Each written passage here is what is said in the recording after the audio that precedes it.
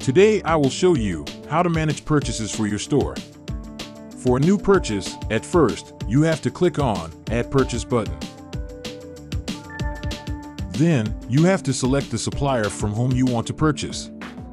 Select your outlet, for which outlet you want to purchase, and select the product.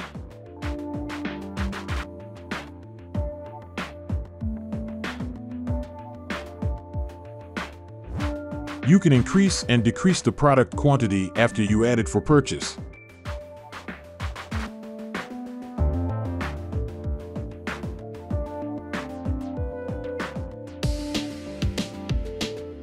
If you want, then you can purchase more than one product. For that, you have to click on the product selection box and choose the product that you want to purchase.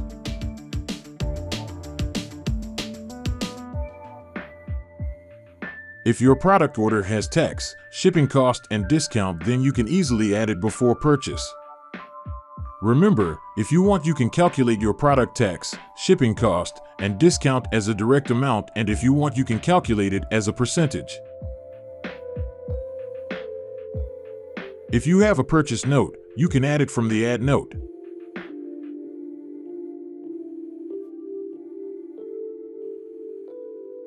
Click the Create button to complete the purchase. Click on Show Details button to know purchase details.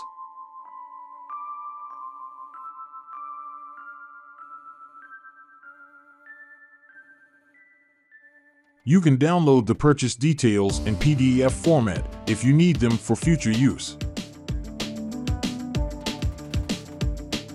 You can do the same thing from here.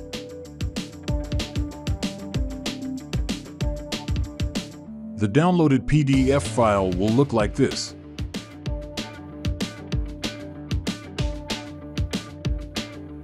You can easily find all your purchases from the search box above.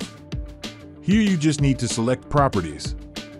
You will get the desired results of the given properties very easily.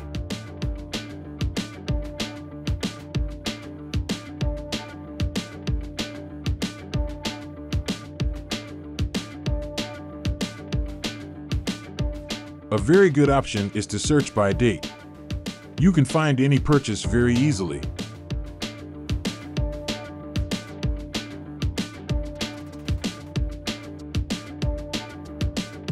That's all for today. Hope you enjoyed this video. Like, comment, and subscribe to get more updates.